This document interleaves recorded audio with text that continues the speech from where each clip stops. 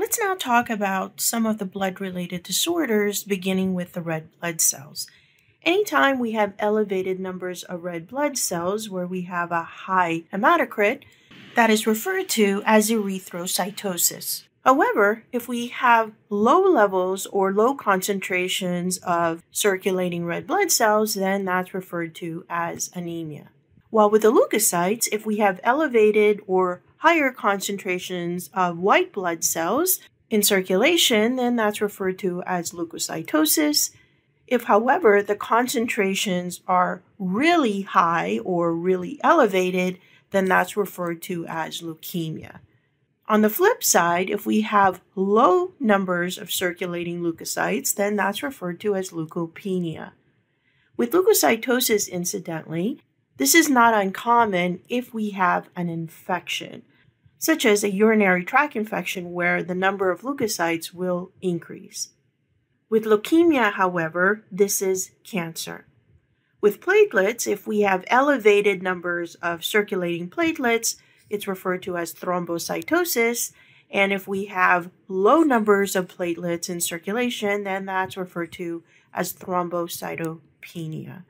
Let's look at this table, and what I've done is highlighted the disorders that I would like to focus on, beginning with primary cytosis, which is again elevated numbers of circulating red blood cells.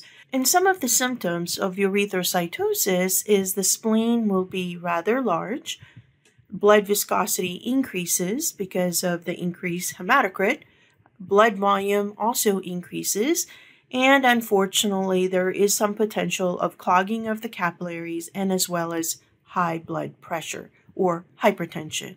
With anemia, where we have low numbers of circulating red blood cells, depending upon the deficiency or the condition is what gives the anemia its name. For example, if your intake of iron is low, then you're referred to as having iron deficiency anemia. And of course, we know the importance of iron.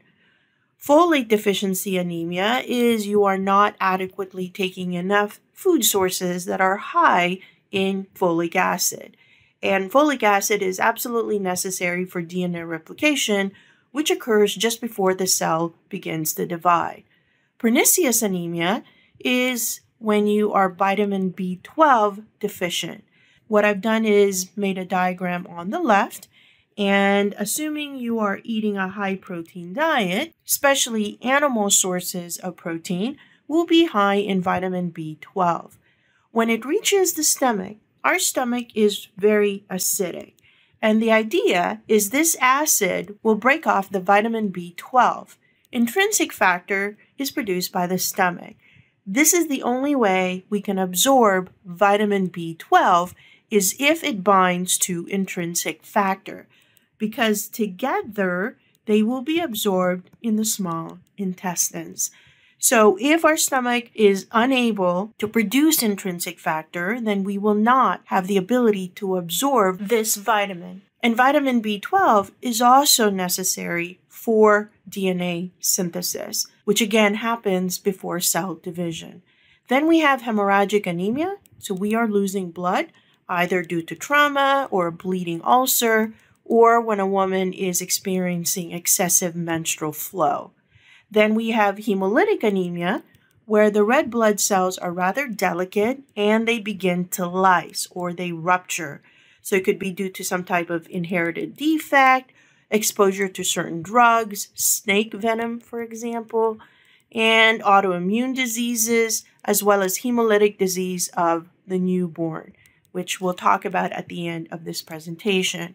While aplastic anemia, where the red bone marrow is unable to undergo erythropoiesis. So this could be due to damage to the stem cells and as well as certain drugs, chemicals, and radiation. Drugs, for example, related to chemotherapy. We've already talked about leukemia and thrombocytopenia. Leukemia, again, is cancer where you have abnormally high levels of circulating red blood cells. While thrombocytopenia, where you have low numbers of circulating platelets.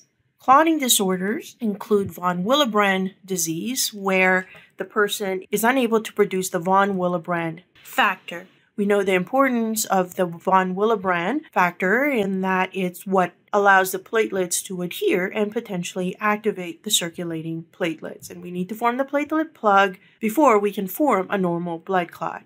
Hemophilia is where the individual is lacking certain clotting factors, which we'll soon discuss.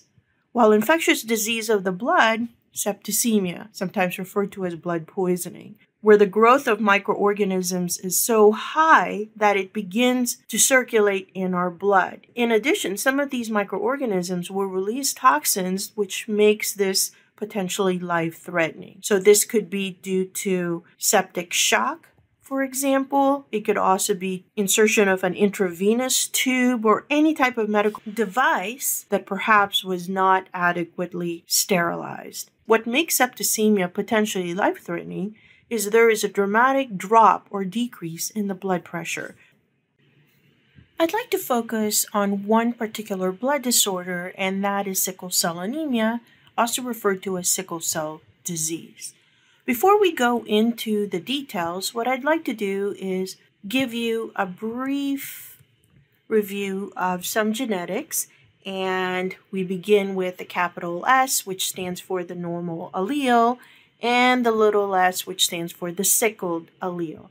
So this is classic Mendelian genetics, whereby if the individual has two large S's or two uppercase S's, then they are defined as being homozygous dominant. That an individual will not have this particular disease.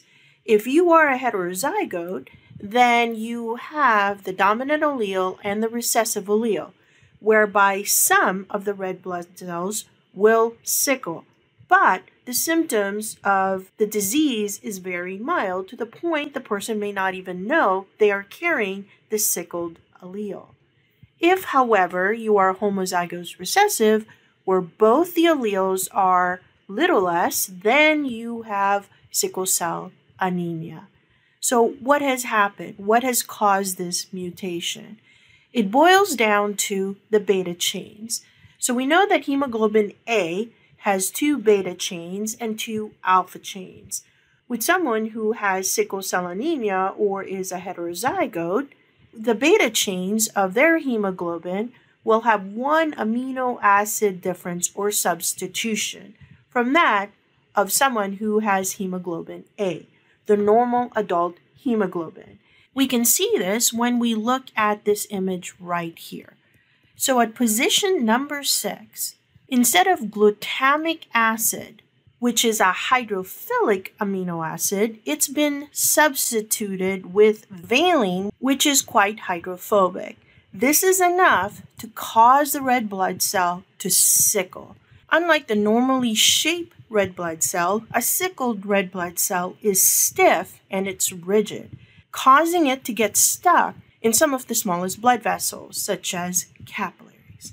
And because of this, the tissue cells downstream will not get adequate amounts of oxygen, which makes this disease quite painful.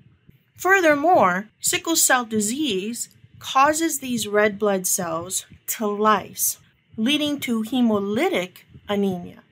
Someone who is a heterozygote is actually immune from malaria. They cannot contract malaria. So with sickle cell, this hemoglobin S can be found in countries around the equator, such as some African countries. Hence, the prevalence among African Americans to have or to be carriers of the sickle cell allele. Let's talk about a few disorders involving hemostasis. The first one are thromboembolic disorders from an embolus when a piece of thrombus breaks off, and bleeding disorders where we are unable to form a normal blood clot. We'll begin with thromboembolic disorders. What is a thrombus? A thrombus is a blood clot that develops in a blood vessel or a chamber of the heart. So right here is a thrombus, and should a piece of this thrombus breaks off, then now we refer to that as an embolus. So you can think of an embolus as a circulating thrombus. But not all emboli are from a thrombus. It could be a piece of fat. It could also be an air bubble or a plaque from atherosclerosis. Whatever the case may be, this potentially is life-threatening because depending upon the size of the circulating embolus, it potentially can obstruct a blood vessel. And if that occurs, then that results in occlusion, preventing any blood from reaching our tissues and our organs. And because these tissues are deprived of oxygen, then they will eventually die. And that's referred to as an infarct. We have two examples of a thromboembolic disorder. The first one is a pulmonary embolism. And most pulmonary embolism results from a deep vein thrombosis. So a blood clot develops in one of the veins in our lower limbs, and should a piece of that break off, it will then travel through the venous system, eventually making its way into the inferior vena cava, which then reaches the right side of the heart. It will then flow to our lungs through the pulmonary arteries. Therefore, that embolus can now block one of the blood vessels that we find in our lungs, resulting in pulmonary embolism. Another type of example is a cerebral embolism. Now, this can occur from atrial fibrillation. So with atrial fibrillation, since the atria is fibrillating and is not contracting, not all the blood in both the right and left atria will be ejected into their respective ventricles. As a result, blood now pools in both atria.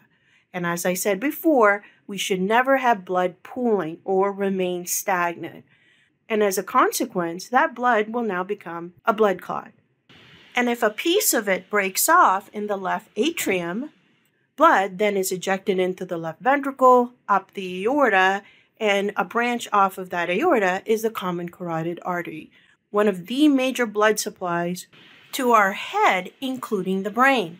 From the common carotid artery, we have the internal carotid artery, one of the major arteries that delivers blood to our brain. And once it reaches the brain, it potentially can then get stuck in one of the smaller cerebral arteries. We now have a cerebral embolism, commonly known as a stroke. So the risk factors will be atherosclerosis. It could be inflammation, when the blood flows very slowly, or when blood does not flow at all due to immobility. An example, of course, is deep vein thrombosis. Please remember, anytime there is injury to the blood vessel, there is a potential of forming a thrombus or a blood clot. Therefore, when an individual undergoes surgery, it's a given that there will be injury to the blood vessel. So in order to prevent blood clots from forming, it's important that after the surgery, the patient is moved or the patient is forced to move. That way, preventing blood from stagnating or preventing blood stasis. We have anticoagulant drugs that will prevent undesirable clotting. Aspirin is a good example. And why aspirin is referred to as an anticoagulant drug is because it inhibits thromboxanes. And thromboxanes are released by activated platelets. Thromboxanes are vasoconstrictors and also they promote platelet adhesion and aggregation. Heparin, released by basophils and mast cells, that can also be given, especially if the person has undergone a medical procedure, such as open heart surgery, bypass surgery, kidney dialysis, blood transfusion. Another anticoagulant drug is warfarin, also known as Coumadin. And what makes this an anticoagulant drug is it interferes with the action of vitamin K. We discussed the importance of vitamin K because it's needed to make a number of these clotting factors. Dabigatran or Pradaxa directly inhibits thrombin. And without thrombin, we cannot activate fibrinogen to fibrin. And it's a class of anticoagulant drugs that are known as direct thrombin inhibitors. Taken all together, they're referred to as blood thinners. But keep in mind, they are not thinning the blood per se. They're just preventing the formation of a blood clot. Do these anticoagulant drugs dissolve an existing blood clot? No, they do not. That's where tissue plasminogen activator, TPA, and urokinase comes in. The second major type of disorder involving hemostasis are bleeding disorders. Thrombocytopenia is a deficient number of circulating platelets. So we have less than 50,000 platelets per microliter of blood, when normally we should have platelets numbering in the hundreds of thousands per microliter of blood. Causes include disorder of the red bone marrow, as in the case with leukemia, suppression or destruction of the red bone marrow, which can result from radiation and as well as certain drugs. Petechia is a classic symptom of thrombocytopenia, where we have these reddish or purple spots, which represents localized blood loss or localized hemorrhage that appears in the skin and mucous membranes. Treatment is transfusion of platelets. The second major bleeding disorder involves our liver. We know that the liver synthesizes a number of plasma proteins, including coagulants or clotting factors. So if the liver is diseased or isn't working too well, in the case of hepatitis or cirrhosis of the liver, then the liver is unable to produce or synthesize these clotting factors or procoagulants. And without these clotting factors, then we will not be able to control blood loss, or we're just not going to form a blood clot. Furthermore, the liver produces bile, and bile is important for the absorption of fat. Now, vitamin K is a lipid-soluble vitamin. Vitamin K is produced by the bacteria found in our intestines. For us to absorb this lipid-soluble, hydrophobic vitamin, we need bile. Another bleeding disorder is hemophilia. It is an inherited condition. The defective allele is found on the X chromosome, so it's said to be sex-linked. And with hemophilia, there's a specific type of clotting factor that is lacking or deficient. So in the case of hemophilia A, which happens to be the most common, 77% of hemophilia patients have hemophilia A. The clotting factor that's missing or deficient is factor VIII, also known as anti-hemophilic factor A. The next type of hemophilia is hemophilia B, also known as the Christmas disease. So for individuals with this type of hemophilia, they're missing factor IX, also known as the Christmas factor. The last type of hemophilia is the milder one. So hemophilia C is milder than hemophilia A and B. What's lacking or deficient is factor XI, also known as plasma thromboplastin antecedent, PTA. The symptom includes prolonged bleeding, because they cannot form a blood clot without these clotting factors, and the blood begins to accumulate in the joint cavities. The treatment will involve injections of genetically engineered clotting factors. Before this came about, the individual had to receive plasma transfusion, increasing the risk of contracting hepatitis or HIV. The next type is von Willebrand disease. This is the most common inherited bleeding disorder. It is autosomal dominant. So someone who has von Willebrand disease is unable to produce or synthesize the von Willebrand factor. So treatment involves injection of von Willebrand factor or medication to increase its levels. The last type of bleeding disorder is disseminated intravascular coagulation, DIC. It occurs in two stages. Stage number 1, we have a widespread overactive clotting that occurs in intact blood vessels. Therefore, we're going to disrupt blood flow to tissues and organs. The next stage involves severe bleeding. The reason is because we're forming widespread clots in intact blood vessels, which will then use up the clotting factors and as well as the platelets, to where now, when we have to form a blood clot, we're unable to. This can occur with septicemia or blood poisoning, Incompatible blood transfusions, severe immune reactions, such as tissue or organ rejection, can also occur in complications in pregnancy. For example, severe bleeding during or after delivery, as well as certain snake venoms can cause DIC. Treatment will involve platelet or plasma transfusion and clotting factor transfusion.